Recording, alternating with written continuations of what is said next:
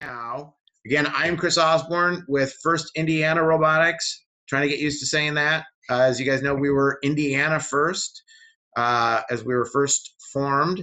But on kickoff this year, we announced the rebrand to be more aligned with our headquarters. The ask several years ago from First was that all the statewide or regional organizations brand themselves as First New England or First in Texas. So we had taken some time to look at what that would mean for us. And so we had looked at First in Indiana and some other things, and there were some companies, financial companies, banks, et cetera. So we went with First Indiana Robotics. And so you'll be seeing a lot of that, kind of taking the year to really get the brand out there. The good news is, being a rookie team, you won't have a bad habit to break. You'll just know us as First Indiana Robotics. Go from there. We had kickoff on Saturday. That was exciting. And are we in week 3? No, 2. This is 2. This is 2. I clearly haven't already not slept much. And so very exciting game this year. I would, again, remind everybody, and this is kind of that, important announcement section of the conversation. I told everybody to download the rules so you'd have a copy of them, because on Saturday it gets tough. But now make sure when you guys are looking at the rules, you're looking at them from the First website. You're not still looking at that hard copy. That hard copy is no good anymore, right? So for the most part it is. It's not like they change everything, but there's the team updates. Make sure you've got students staying on top of those team updates. They come out twice a week. Tuesdays and Fridays. One thing, one of our suppliers is here in Indiana, as you know, Andy Mark.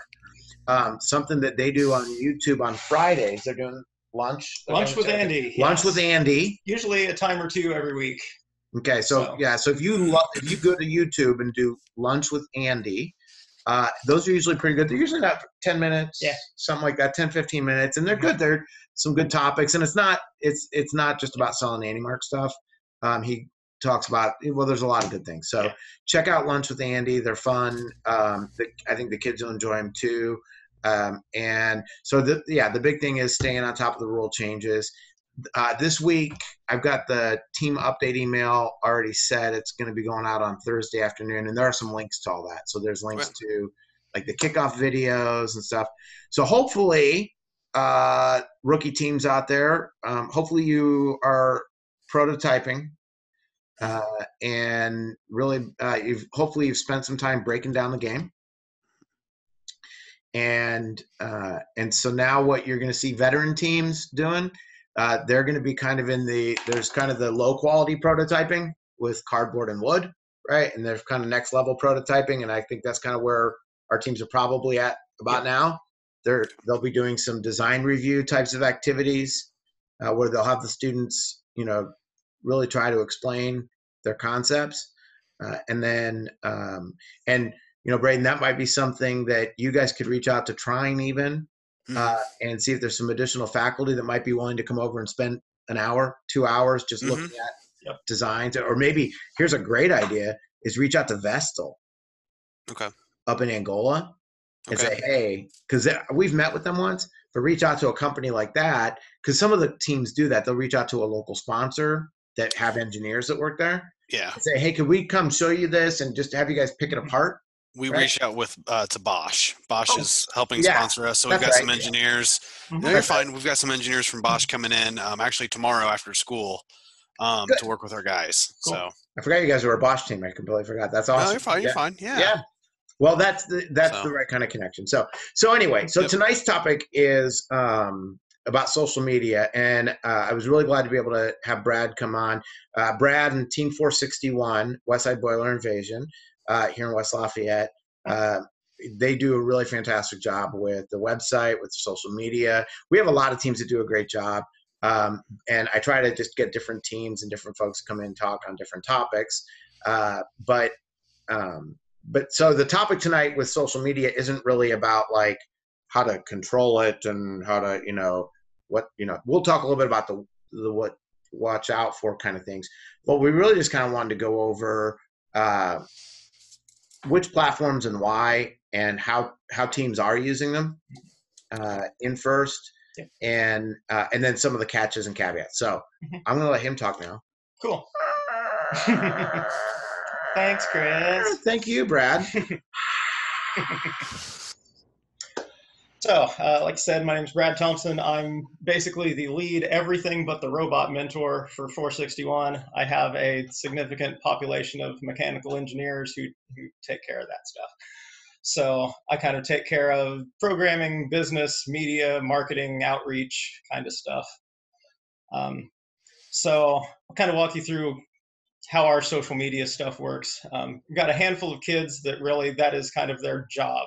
They focus on doing graphic design stuff and keeping track of our social media properties. So we've got Facebook, Twitter, Instagram, and then we have a website that we run where we push information to. So kind of talk about what we're posting to different things a little bit to start with, I think. So Facebook, we use that a lot to engage with like parents, grandparents. It's not really something we use a whole lot to engage with kids with because, you know, Facebook's for old people now. But posting information for parents, grandparents, families to keep up with what's going on.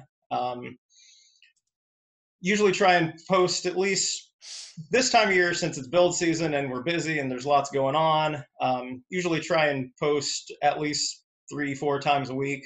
Kind of depends on when those kids are here, just exactly when stuff gets posted.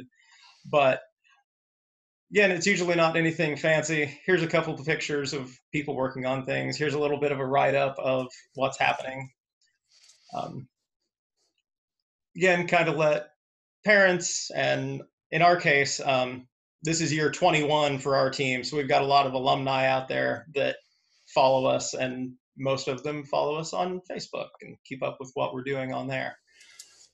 Then our Twitter page, a little bit less active these days. But again, just kind of post a couple pictures every now and then. We usually do Twitter more at events where it's like, hey, we were just in a match and we won, or hey, we were just in a match and maybe it didn't go so hot.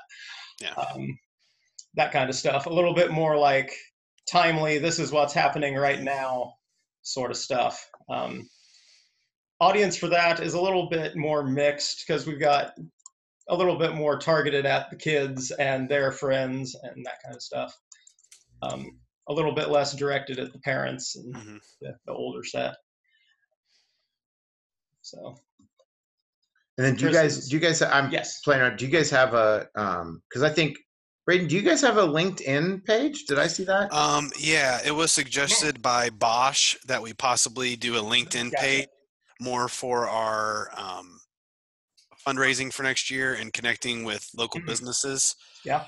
So not really for our parents and students, but more for our business partners to do a LinkedIn. That's what was suggested. So we're trying to kind of get a couple things started, and then we'll slowly keep adding on. So I liked that. I don't know many teams that do have it. I wouldn't think of doing LinkedIn for that. Because I know we don't have a LinkedIn set up anywhere, I don't think. But I know Purdue First Programs, another organization I'm somewhat involved with up here, I know they have one for their members and their alumni to sort of network with each other. But I haven't really thought of using that for sponsor engagement. That's a good idea. We should do that. It was a really good idea. Yeah, I saw that, and because you guys had asked to connect with me. Yeah. And then that prompted me to even think I should be telling other teams about this. Yeah. From a professional standpoint, it's a really good idea. Right. So with the website, you guys, so it's third-party hosted. Yep. And so for the folks out there maybe who've not done websites before, getting a domain, from start to finish in terms of owning a domain, average cost? So getting the domain name itself registered will be $8, $10, $12 a year probably. Usually the longer and more specific your name gets, the cheaper it is. boilerinvasion.org.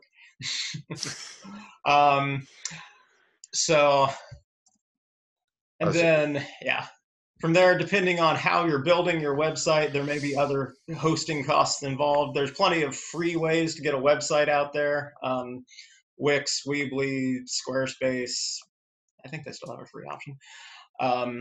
Plenty of different ways to go out and build a free website. I'm a web developer by trade, and I have lots of bored programmers usually, so I don't let my kids do that. I make them build their website from scratch. But especially if you don't have those kids and those mentor resources available, go, get something out there. It doesn't have to be all technically fancy. Website is used for more like archival content, so information about our team history, more like permanent sorts of information. We've got resources out there from like some of our outreach programs, so we can share those with other teams. Safety resources, more just general information about our team and about how we work, and more like permanent information for people to go and find. So that way we can use our social media to say, oh, hey, we just had this outreach event. Here's pictures from this event. If you want to learn more or learn how to run one of these yourself, here's a link to our website where you can go find out more. And I think I highly recommend for any team. It doesn't matter if you're a rookie or a veteran. Definitely spend time. You go on Google and you just start putting in FRC. Teams or FRC, whatever, and then the other good website to start from would be, it's called the Blue Alliance. The Blue Alliance is a privately run group that it's a scouting app, but it's a really great way for you to see all the team numbers. So you could sort by state or whatever. And then you could start looking at websites that are being run by other teams. And usually they'll have a contact us. And if you see a site you really like, contact them and say, so how are you hosting that site? Where is that? Whatever. And they'll share all that information with you. So there's a lot of good ones. And so you guys, like you said, we're looking at yours right now. I like what you're saying there, where it's archival. Here's another way for you to interact with your sponsors, and a way to thank sponsors by getting them, visible. Also a good way, a good idea is to also occasionally utilize your social media for that. Because we just did a big push over the summer where we tagged a bunch of our bigger sponsors in social media posts, and some of the kids drew up cute little graphics of the team mascot interacting with whatever the sponsor does some way. We did those out throughout the summer, so that was pretty cool. And then right there on your website is the donor information. So it's a good place to send your donors to find out more about you, figure out how to get involved with what you're doing, send you money, that kind of stuff. And I don't so most schools probably can set up Smile.Amazon accounts. So our team has our own nonprofit organization separate from the school, so it's a little bit easier for us to set up stuff like that.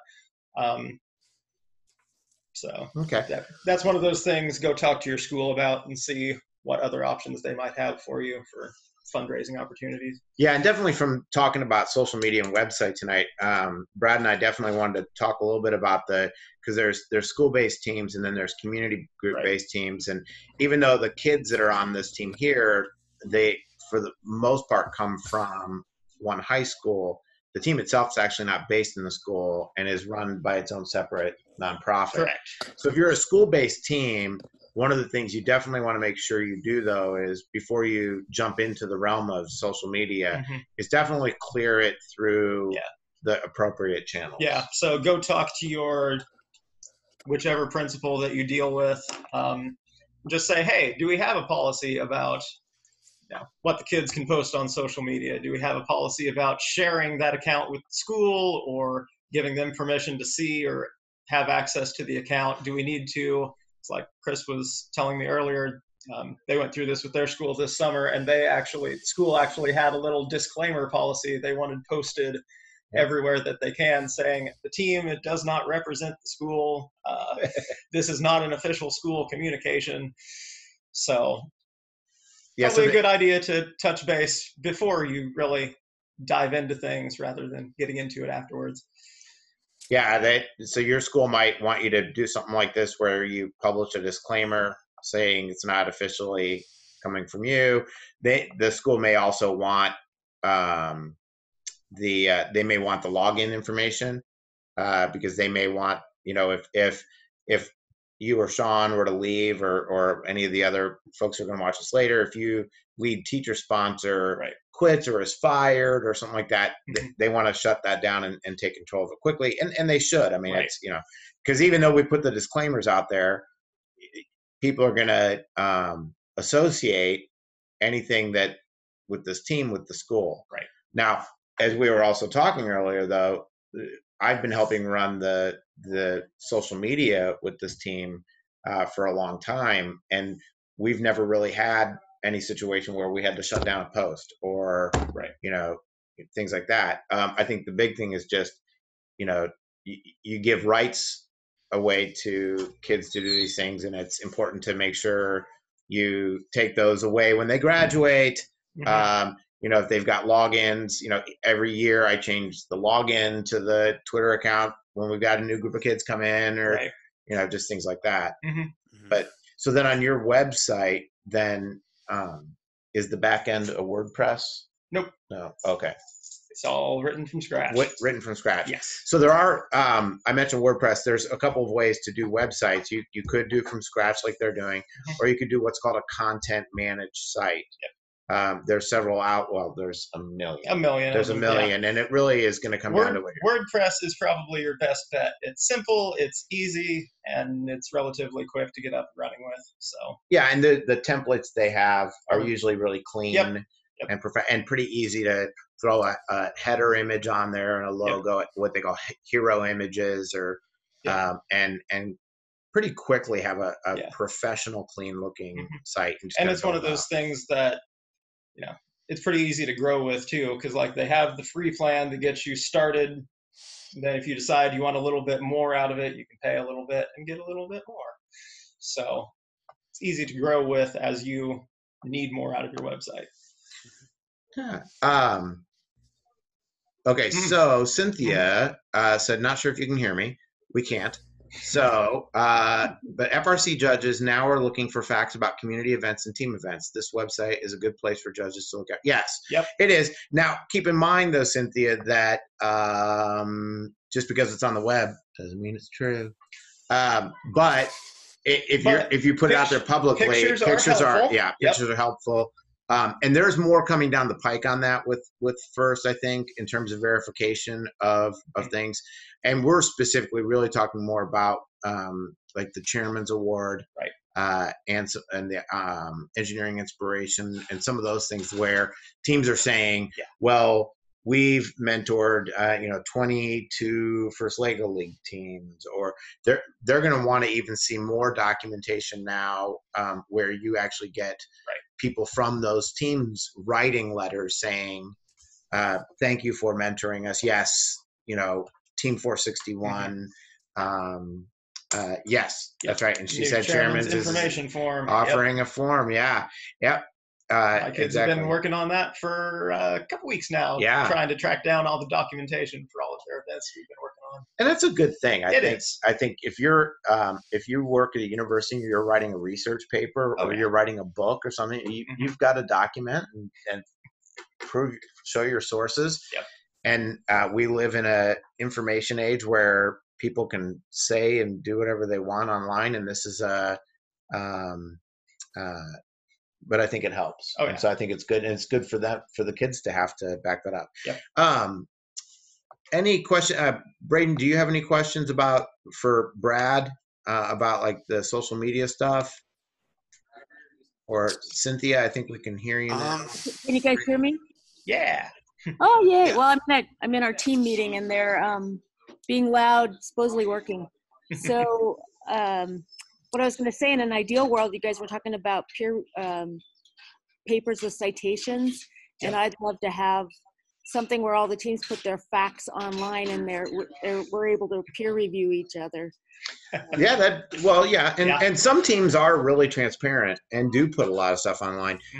Some teams, aren't transparent doesn't mean it doesn't mean they're not doing it. It doesn't mean that they're fudging anything. Right. It's just that they're a little more close to the vest on some of the stuff they do. You'll see some teams are extremely transparent during their build season.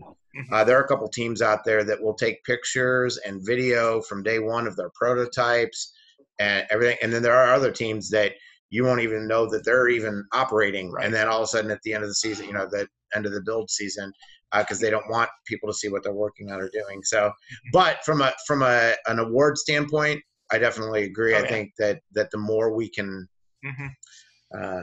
verify. Yeah. So so I kind of hit on the main kind of platforms.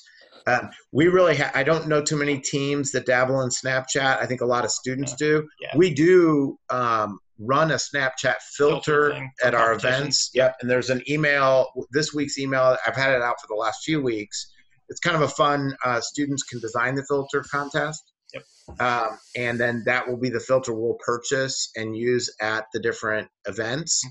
And that's been well received. They like that, but I don't know of any teams but Instagram is definitely a big one too, by the way, because for Instagram, that's how the kids on the team are going to communicate with their peers. Yep. So that's a bigger push come recruiting season, and they are not going to see their friends on Facebook. No, but that's it. I cannot stress enough though, for grandparents, aunts, uncles, potential sponsors, people like that. Yep. You still need that Facebook page. Yeah. And of course, every year the funny conversation is if you're going to have kids help you with it, and you tell them, oh, by the way, you have to have a Facebook account in order to help manage the Facebook account. They kind of, which is so funny how times change. But so the big thing is really just kind of, I would say, do research. As you're getting ready to launch it, go on. If you have your own Twitter or Facebook accounts, start looking at what other teams are doing, how they're using them. The Facebook thing, another good one is to, when you get to a competition, if they provide a link for the live stream, get that out onto your Facebook page. That helps us too, and it helps the event. And then you'll get your schedule. A lot of teams will take a picture of their schedule and they'll post that on, and then people at home can get on and sometimes we don't run on time, but they can at least have a general idea of, oh, hey, I think they're up again. So grandparents, if they're in Wisconsin and they want to turn on the live stream and watch Susie or Johnny drive the robot, it is a great tool. So and we got some teams out there doing quite a bit with YouTube as well. Yeah, because that's a whole another thing to talk about, is making videos to document your process and doing robot reveal videos at the end of build season. Go look at robot reveals. Like Google or YouTube search robot reveals. There's some teams out there year to year that have really stellar reveal videos. They're fun. And there's a Twitch show. Yep. What's top 25? Yeah, that'll come out. Come competition season, where there's a bunch of first mentors that get together and do pretty much an ESPN style review of all of the competitions and look at some of the top robots that have been out there that week. And they usually do a reveal video review, I think. Something like that. So there's a lot of different tools. And some of your students, if they're interested in that, they could do their own YouTube shows. Yep. We have some teams that do kind of weekly news show updates and or short videos. It's a great way to also shoot videos that you could then show your school. School board at the end of the year, share out with parents and sponsors. So video. What's that? Chairman's video. Yeah, so that's important too. Yeah, you'll do your chairman's video. Bring it on a thumb drive when you're submitting for chairman's. Some teams will not put it on YouTube though until after the season's over. Yep. Right. And then because really the only thing it can be used in the judges room, but primarily it's used just for showing, they show the chairman's video of the team that earned the chairman's award at that event. And then if you earn the chairman's award at the World Championship in your Hall of Fame team, then that will also then get posted on the first website. Correct. All the essays though, of the winners from district events, regional events, and district championships. All those essays are posted on the FIRST website. So you can go back and look the last several years, and you can read chairman's essays from even like the district championship winners to start to look at how do we do this thing. So that's a and that's another thing that a lot of teams will publish on their website too. Because I think we've got a bunch of our chairman's essays and Woody Flowers essays going back 10 years now. Yep, and business plans. And then it's another interesting way to do research.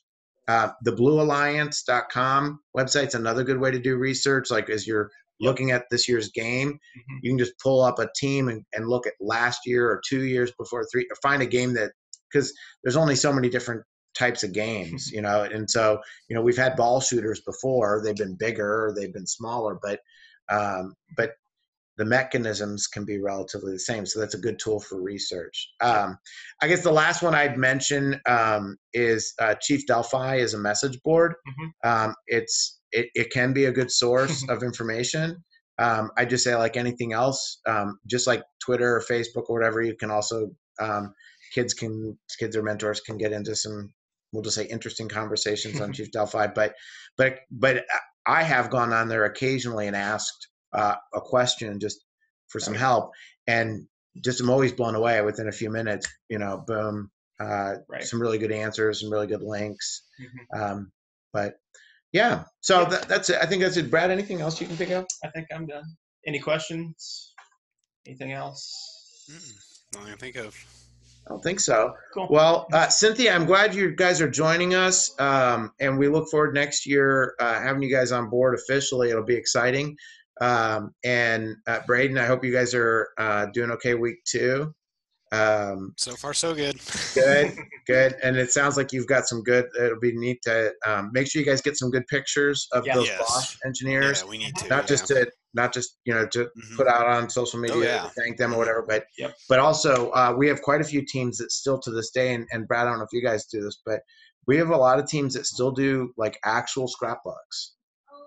With real pictures in them, and keep them in their pits and stuff. So just even have it for a history. So anyway, well, very good.